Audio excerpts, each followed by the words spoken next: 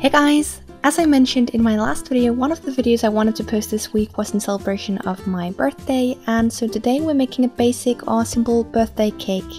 As always, if you want to support the channel, please give this video a thumbs up, subscribe for more videos, and let me know if you have any food requests in the comments. First you want to take some clay, which is going to be the base color for the cake.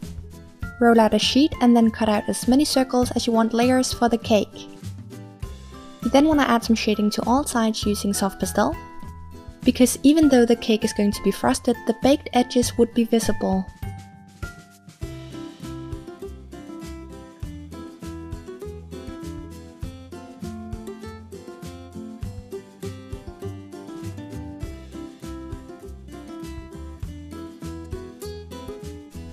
Roll out a thin sheet of white clay or any other color you want the frosting, and then cut out as many circles as you need to go in between each layer of cake.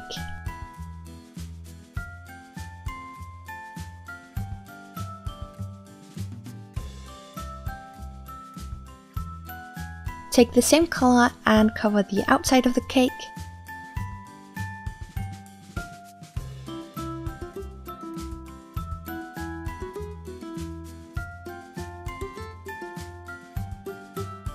Then use your blade or a similar tool to blend out the edges.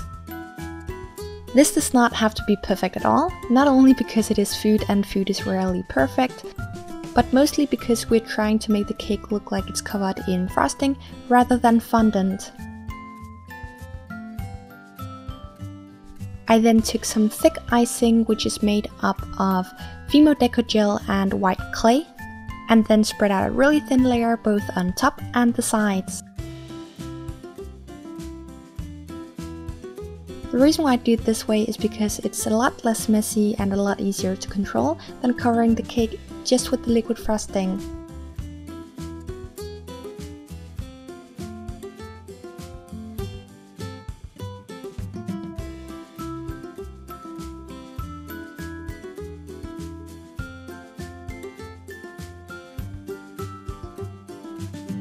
Use your blade to cut a couple of slices, and then use a fine needle tool for the inside texture. While doing this, I just want to take a quick moment to thank you for the support on my last video. Definitely going to post 2 videos this week. Also, if you're new to this channel, I would recommend reading the blog post linked in the info box, because it goes through the different things I'm going to be posting on here and not going to be posting. And for those of you who ask questions about the tools and materials I use, I do have a video about it on my channel.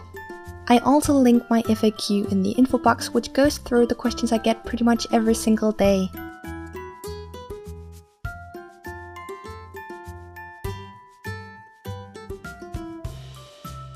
Next, for the inside texture of the frosting, I used an X-Acto knife.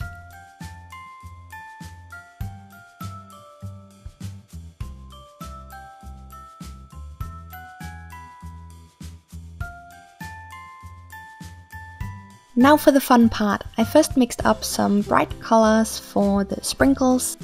The first type of sprinkles I make were confetti sprinkles, and for these you want to roll out some thin snakes, then pre-bake and cut them into thin slices.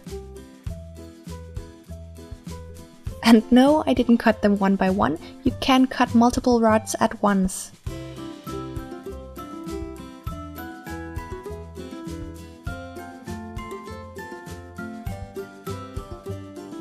If you wanted to, you could cover the entire cake. I think that would be really fun, but for me personally, I chose to cover the top and bottom edge.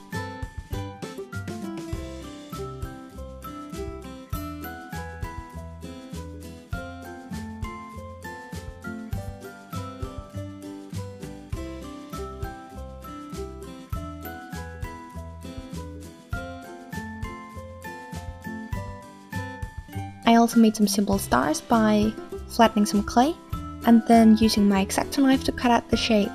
And depending on the amount you want to use, you may or may not consider making a mold.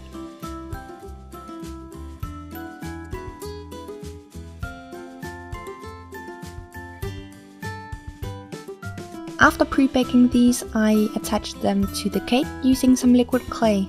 And the reason why I attached these using liquid clay when I didn't use that for the confetti sprinkles is simply because some of the stars is going to be on top of the confetti.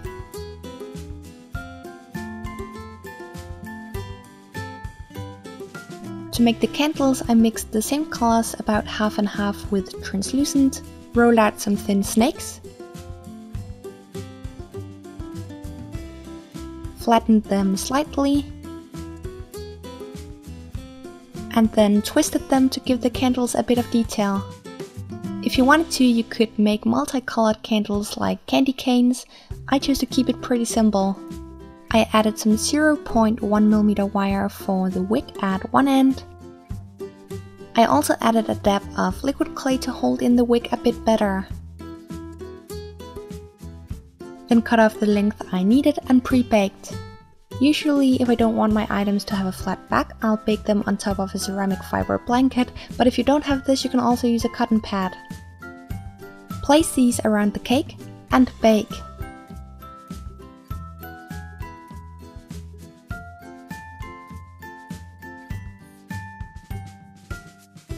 The last thing you want to make is just a few crumbs, just to add some more realism.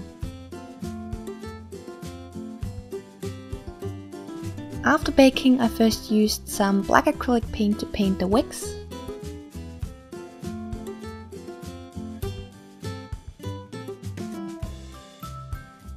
I then added some brown acrylic paint just to a few areas of the cake layers.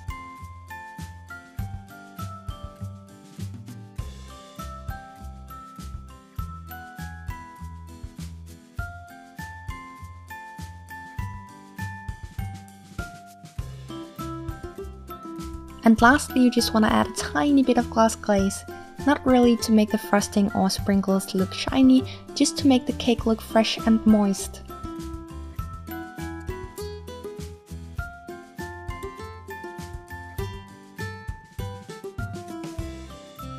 Thank you so much for watching. If you enjoyed this video and want to see more, definitely give the video a thumbs up.